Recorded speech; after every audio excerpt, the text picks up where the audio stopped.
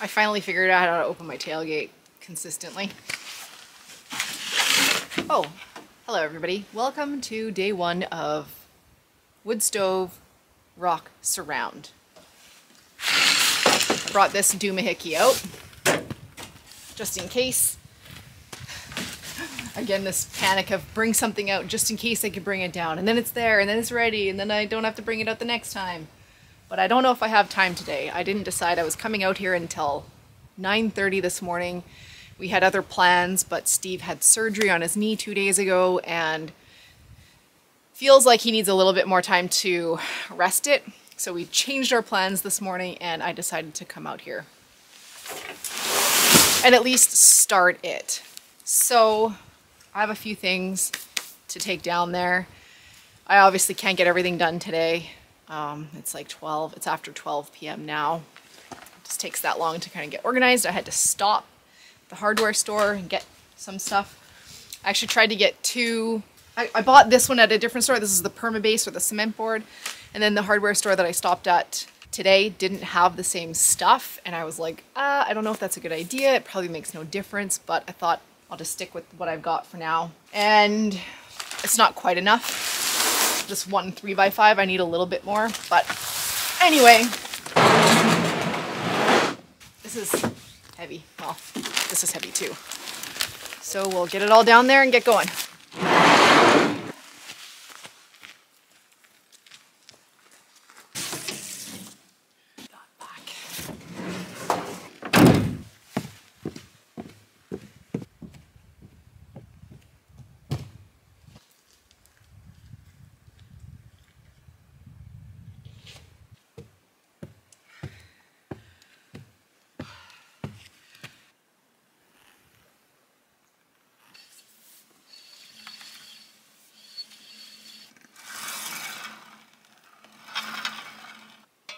I pretty much use this brake every time there's any kind of load. It really just does help.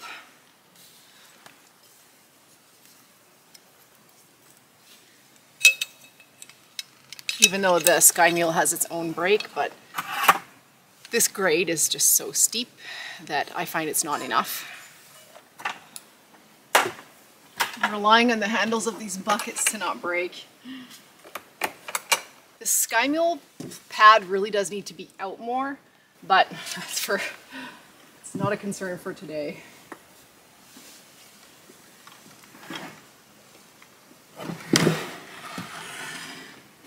Yeah. Don't break.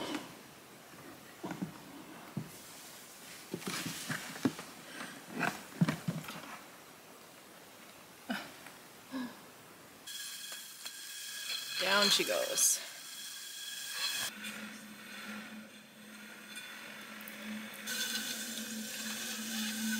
Just so that I don't have to make 2 trips, I'm going to carry the perma-base down. It's a bit of a beast, but I'd rather just go down once and stay down there. So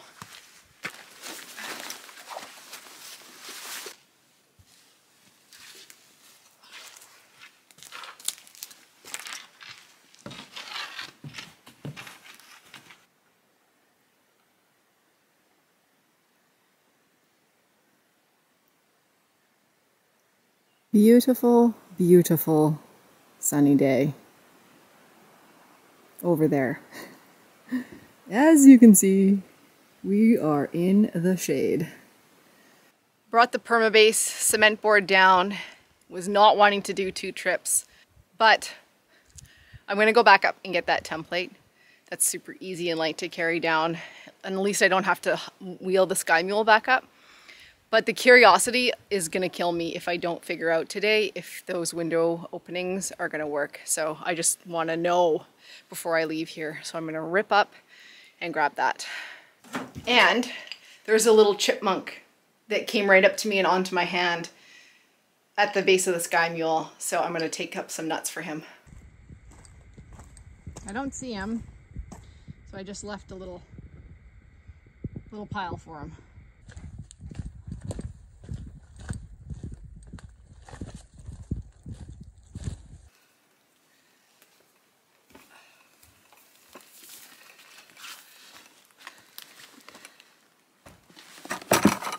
1,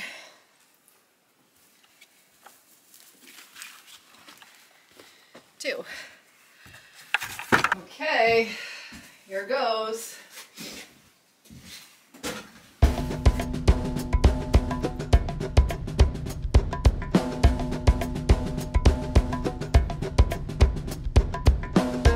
So yeah, it's a little bit too small.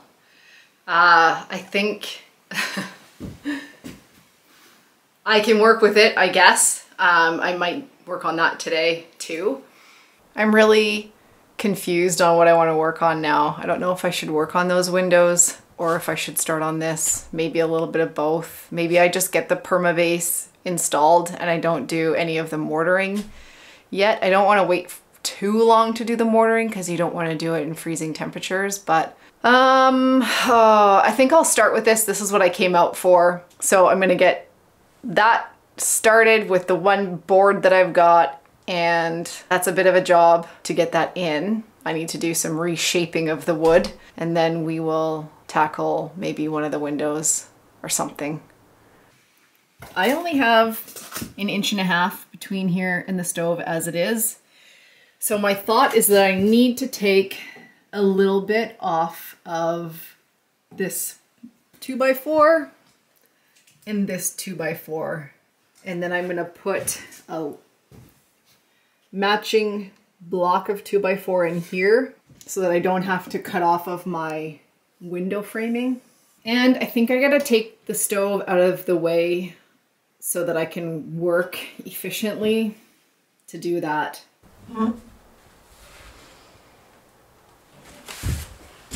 How to do that. How do I get this out of here?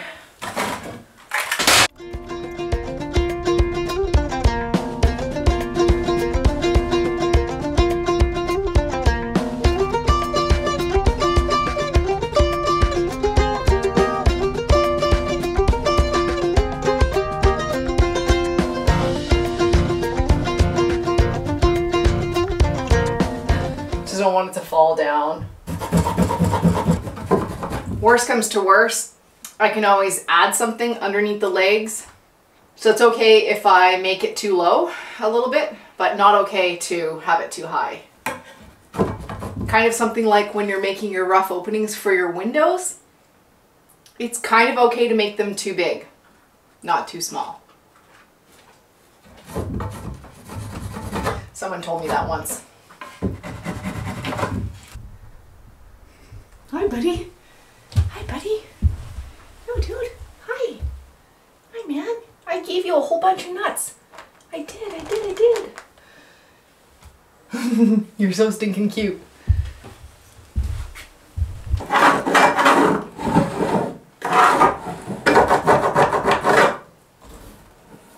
gonna have to use this guy. I have earplugs somewhere, but I don't know where right now.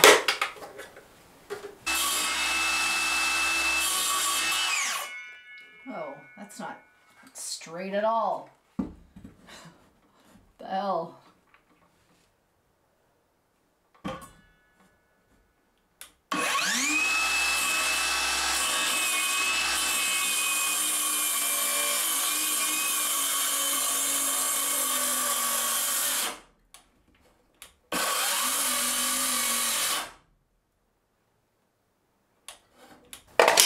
Perfect opportunity for me to tell you about the sponsor of my video today, and that is Bluetti. I have the AC300 and B300. As many of you know, I brought this out with me in the winter time and have used this power system almost every time I come out here, and it has been my, I guess you could say, like my main assistant for my projects out here and my entire build at this point. I'm pretty off-grid here. I have no cell service, I have no running water, I have no access to water. I'm even really quite far away from where I park my truck if like I got injured or if something happened. I'm pretty remote. Having a power station actually has given me a creature comfort that I'm used to in life.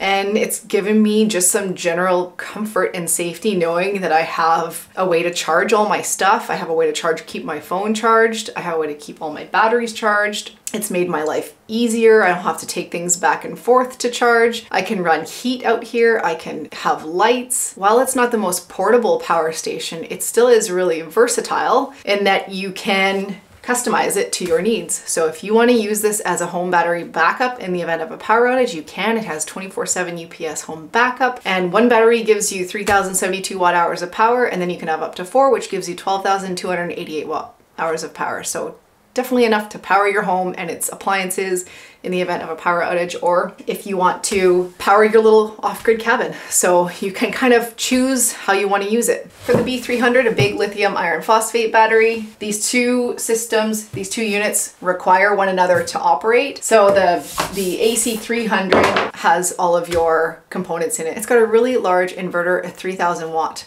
inverter with a 6,000 watt surge. Pure sine wave, so clear, clean, consistent power. Outlets for charging, AC outlets. A lot of people don't like these covers, but if you're like me and you're working in construction and it's dusty, it's kind of nice to keep your ports clean. And it's just, yeah, you got RV outlet.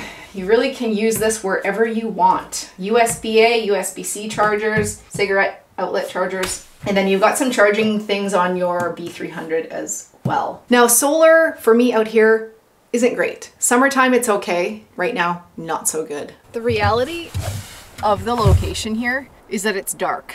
I get very little sun exposure other than in the summertime. So right now, at this time of the year, it's dark. As you can see, the sun shines over there and we're in the shade. But I want to set up the solar panels anyway because I don't often get a chance to set them up. I'm usually working out on this deck area and they just would be in my way. So these are really easy to set up too. They have these little kickstands, and once you get the hang of it, it's pretty easy. It took me a while to figure out. So I open once, kickstand, kickstand the first two, the center two, and then you bring out these ones. Connecting the solar panel to the power station is really easy. It just comes with a cord zipped in. And it's basically plug and play. Your little solar input is here. This has two separate MPPT controllers with a 2400 watt solar input capability. So it has a large solar input capability, which is awesome. This can be charged in 7 ways. You can charge it AC, solar, car, generator, lead acid battery, dual AC, and then AC and solar. Bluetti is having a Prime Day sale, which is running from October 5th up until October 20th, where you can get up to $1,200 off. So be sure to check that out. Check out the links in my description. Thank you, Bluetti, for supporting my channel and sponsoring the video.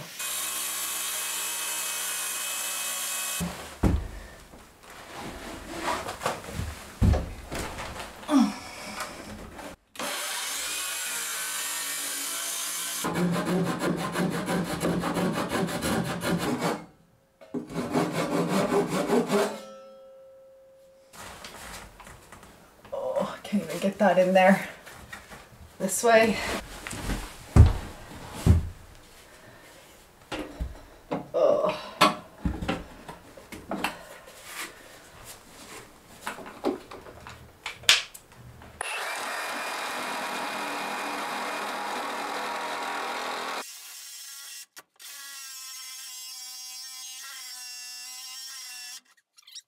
I almost wish I bought the smaller one of these. This one's a little bit big. Not good in tight spaces.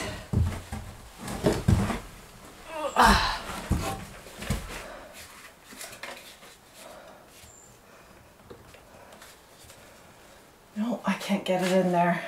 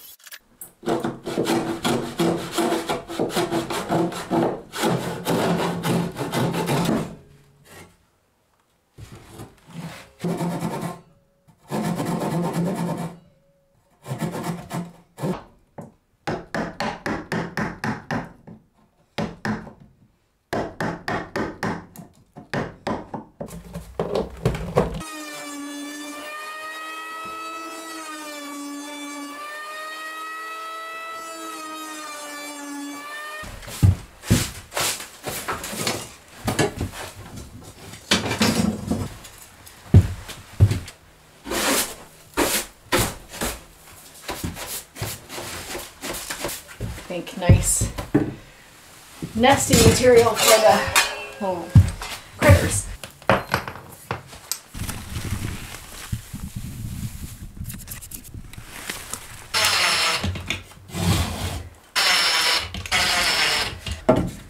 Put this scrap here. It's like 2 1/4 inches. So I made some pencil marks.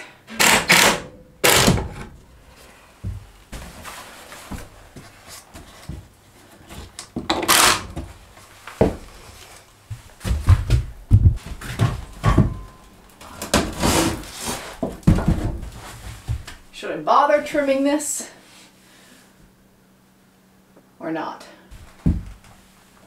The stove isn't centered to the back splash or to the surround. So if I trim it, maybe I will, because that'll help it balance a bit better because it's already off.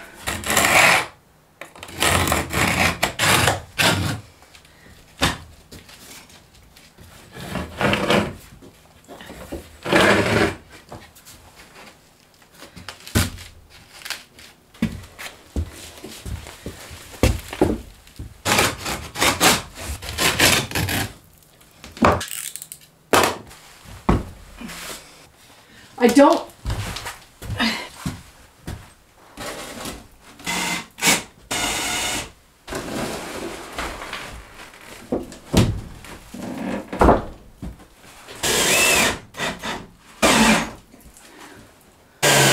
You're supposed to have a 1-inch gap between even the cement board and any combustible material. I had thought about just getting a few little washers, nuts, to use as spacers, but I have so little space as it is that I'm not going to, and I think it's going to be okay. I've not done that in our cabin. I just put it up against the wall, the dovetail logs, and it's been fine. The amount of times I'm going to use this stove, it's not an issue. It's about 20 after 4. 25 after 4. I don't feel like getting into the rock and mortar is feasible at this point. These are the things that I got, 2 of these, for the base, for the structural aspect, because I don't want legs. I want this all open underneath. So I could work on this, I guess. So I'd have to add some stuff here. So this is the max height. I don't know what I'm doing for the base yet either. Probably just plywood, more cement board, and held up by these, 2 of these. Let me figure this out. I guess I haven't mentioned, in case anyone's wondering, yes, Steve had surgery on his knee, so that's why he can't help me with the windows anymore. He tore his meniscus, probably the dam broke when we were in Hong Kong, and it's been bothering him a lot lately, and he didn't want to be held up when we go to the boat, so he got sort of in as a, I guess you could say, a cancellation, called the day before surgery, and he had it done in a different city. So he's no longer able to help me with the windows, which is why I've started on this. Like, there's just not many people that I know that are willing to take a day of their life to come out here and help me install windows. It's not only that the generosity factor, it's also somebody has to be pretty fit to kind of come down here and do this, and I just don't feel like asking someone. There's a couple of people that I could ask, but they're busy, and so if I don't get them installed before winter, what I would do is just tape up vapor barrier on both sides to give it the ultra thermal effect. But it's not the end of the world. Obviously it would be way better to have them in for the winter. If it doesn't happen, oh well. I do the rest of the cabin and work around all of that. Okay, so we got, let's say I do 1/2-inch plywood. 1/2-inch plywood, 1/2-inch perma-base, 1/4 inch for mortar, and like these rocks are all like vary in thicknesses, but is 1 inch. And that's probably the thickest, so let's go with that. 1 inch. So we have 2 1/4 inches, and I think I'd even go just 2.5, give myself 2.5 inches, because like I said, I can always add little something or others underneath the legs of the wood stove to bring it up to the desired height. Can't have it the opposite. Don't contemplate, just do it.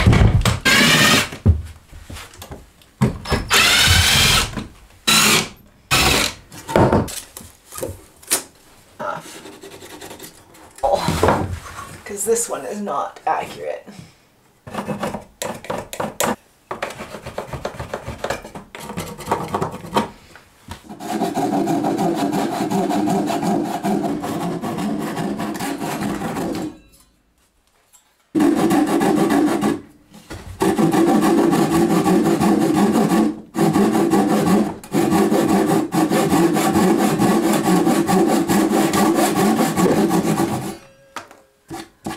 This is such a handy saw.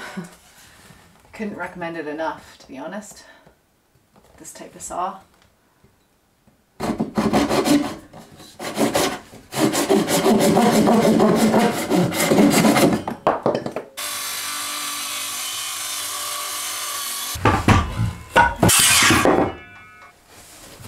This needs to be even less if that's going to go in between. So you have to... I have to account for the thickness of this so that it sits flush. And I didn't do that. Back out there.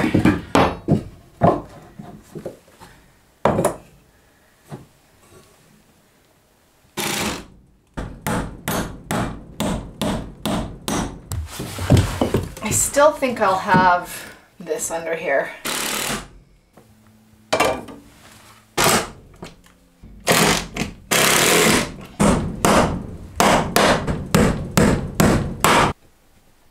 It's pretty good.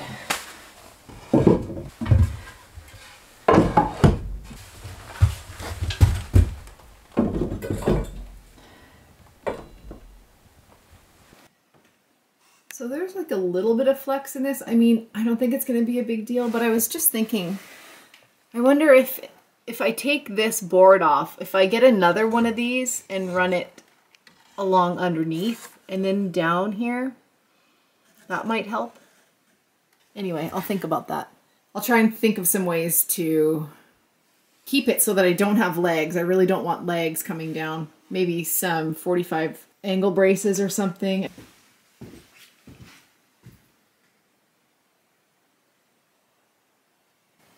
As for these windows, I just threw that up there again.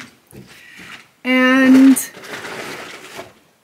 it's workable. I think the biggest issue on both sides is the top. And it's not so much the height at the very top, it's that section right there. If there was more space there, it would definitely fit, because you can see there's space here. There is space, there isn't much, but it's almost 5:30. And I think, yeah, for the windows, I was gonna try and do that today, but the tool that is going to be the most effective is going to be my chainsaw. And I'm gonna use my little battery powered one for the job because it's just gonna be a bit safer and I think easier to use in this instance. That might be it. I might just clean up.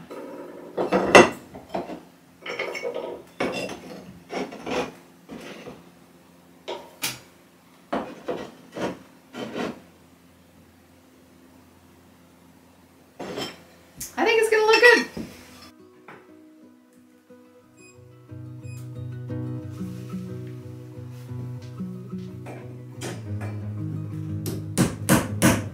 I mean, this is just silly little string lights just quickly tossed up, but lighting makes such a difference to a place. So I really look forward to being able to use the power station to power some really nice lights. I want to do a little chandelier with one of those old wheelbarrow wheels that I found. Electrical isn't something I'm really good at, so I'm going to keep it simple, but yeah, I want it to be really nice because it's kind of dark here. So anyway, that is going to have to be it. It's 6 o'clock, so I'm just going to, pardon me, finish cleaning up and then I gotta here and drive home. It's always the struggle for me is there's so much thought and energy and time just to get out here, and then I get out here and I just have like hardly any time, but I can't change that. It is what it is. I just have to be patient I will see you in the next video.